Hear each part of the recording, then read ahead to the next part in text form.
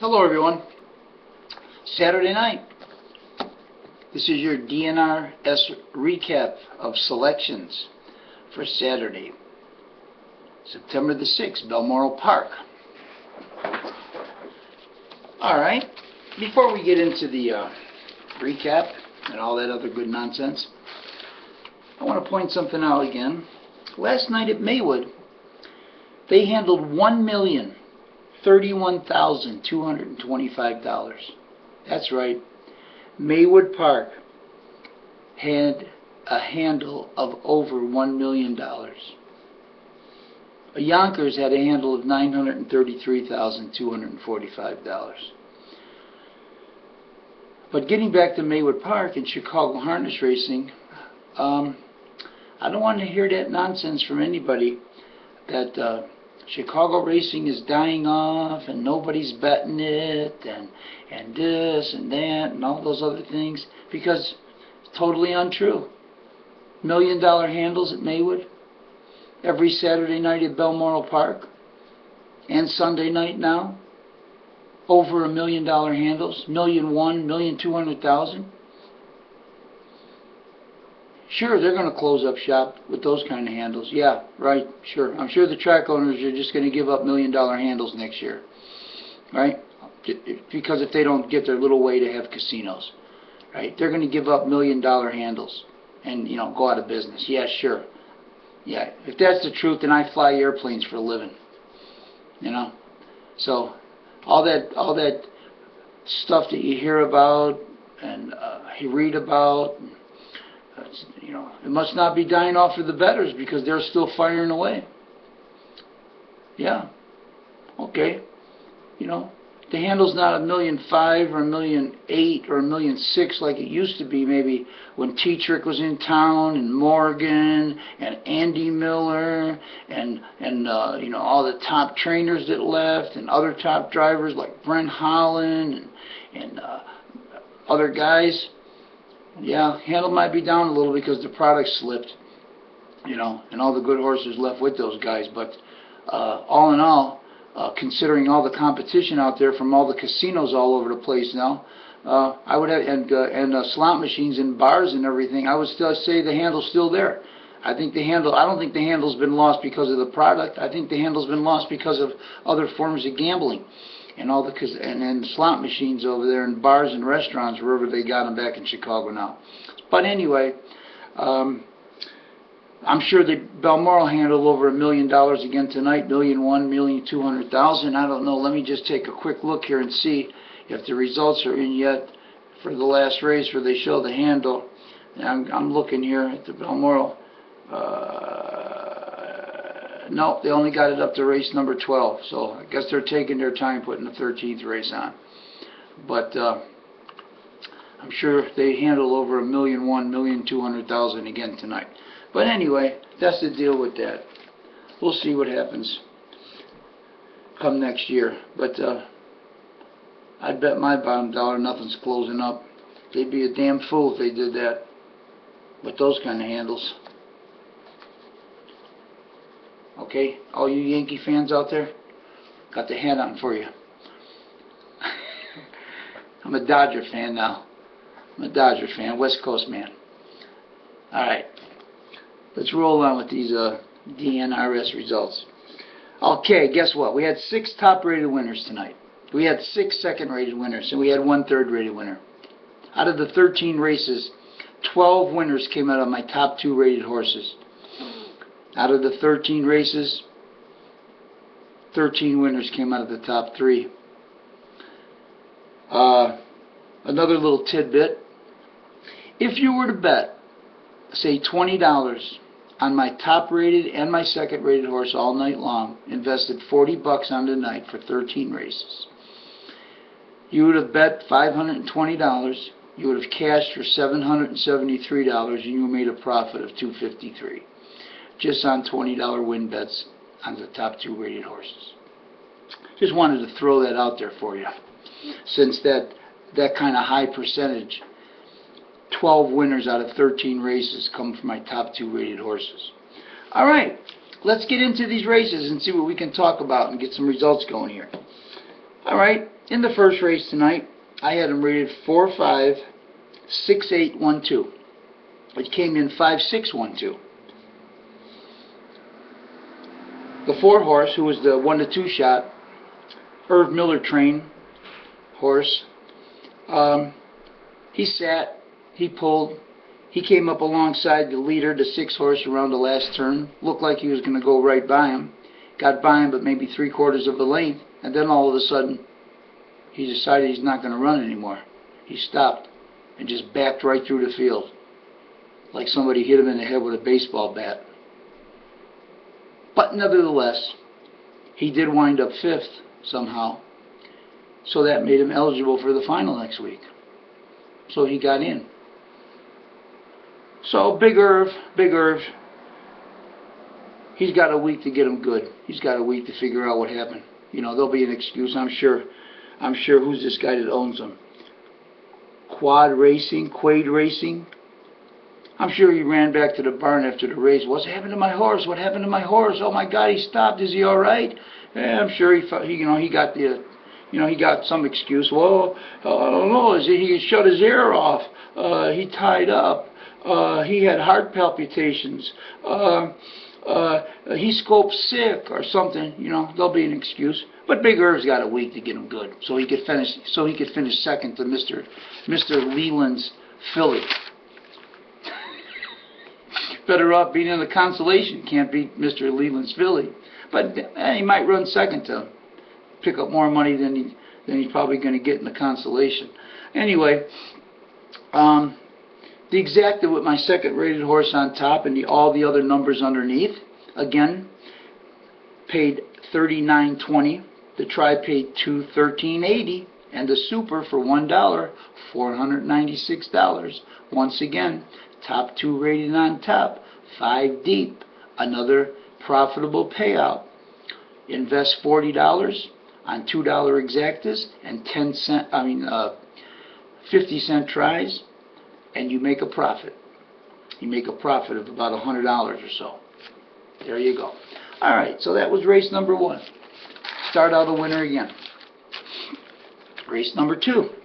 Of course, Mr. Leland's filly won, $2.60. Who else is going to be top rated but her? I had him rated 156,742.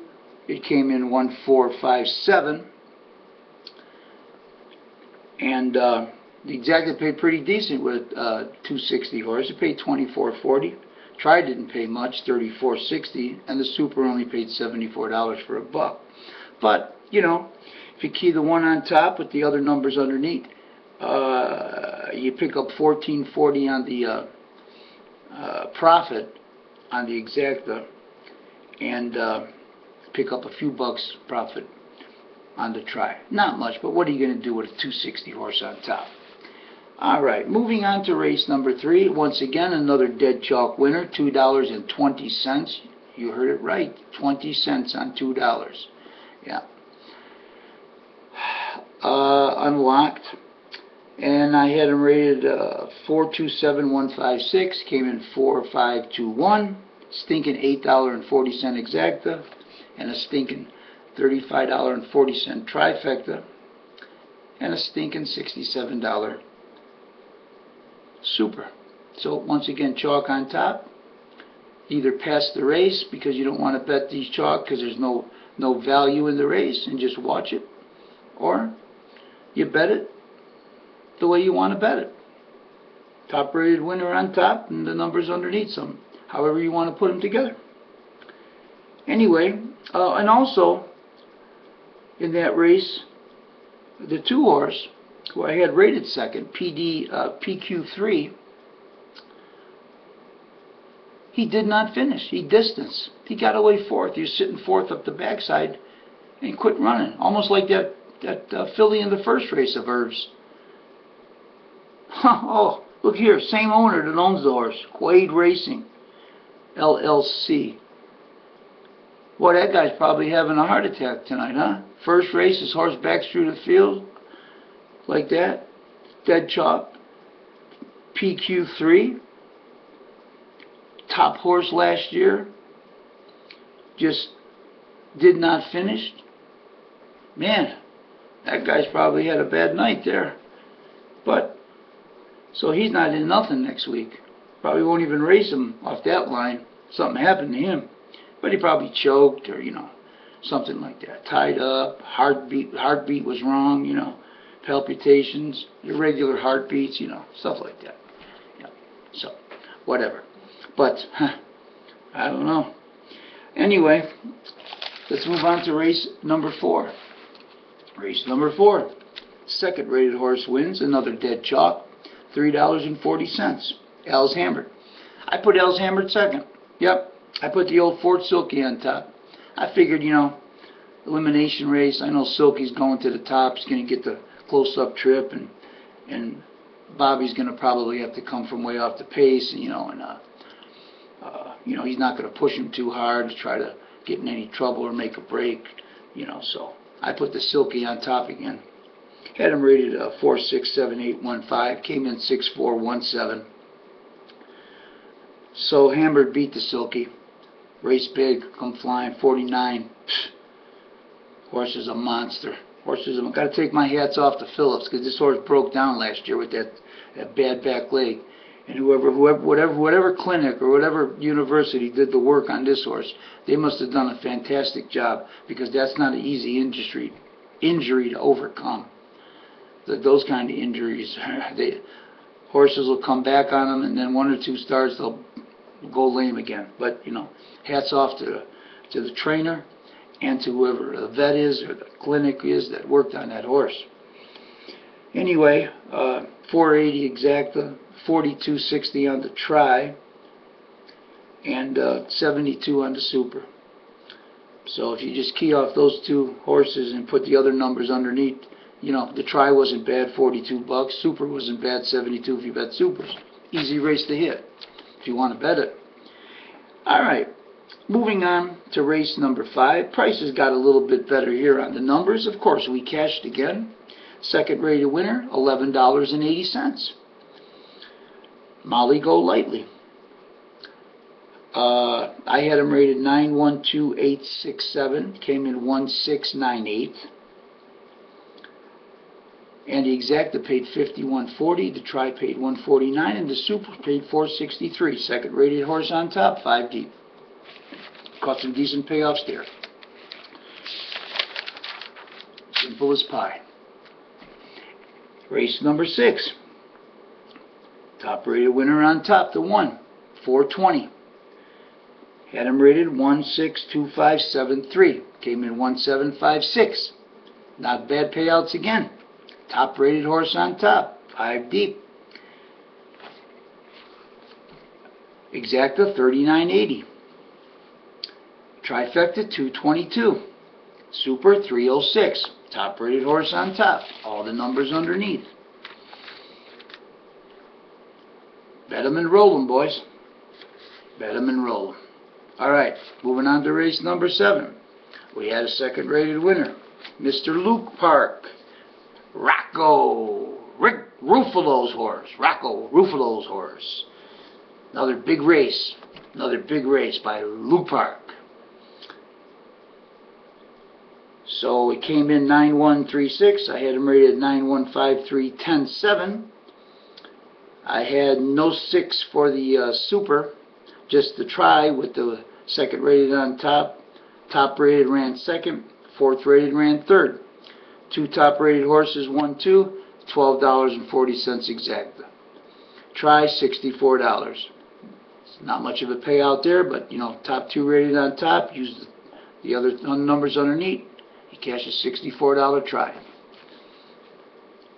$16. $2 try. 1-9 with 3, 5, 7, 10. $16, get back 64. Make a little under 50 bucks. What's wrong with that? Huh? What's wrong with that? Alright, so that'll be a good race next week for the orange and blue. Probably the Luke Park and the Swamp. I don't think there's anything else that can beat those 2. So we'll see who comes out on top next week. Maybe Rocco Ruffalo will get the orange and blue. Alright, moving on to race number 8. Another top-rated cinch winner on top, the 6 horse.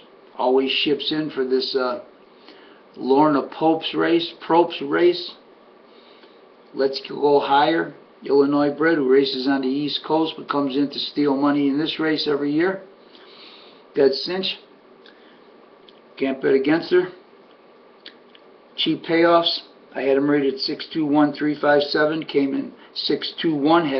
Had the try ice cold in there. And oh, I didn't even realize it. Had the super ice cold too. 621,357. I rated him. Came in 621,3. So the ice cold right on the top 4. 1120 on the ice cold exacta.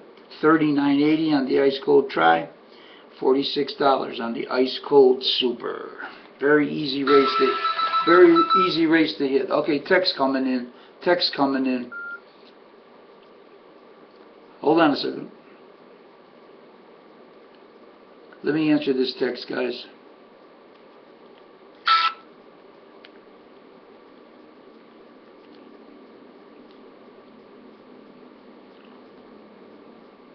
I'm sorry I'm pausing here, but I got to answer this text. It's important. Okay, where are we at here? Okay, we're on to race number 9. Another top-rated cinch on top. I'm a Bonacera. I had the exacta ice cold one once again for 1380. I rated him 142,768. It came in 147,3. I had no 3 for the super. I just had the exacta ice cold, and I had to try the 4th rated horse ran 3rd. Try paid 44.80. So another very easy race to hit. Come on with this.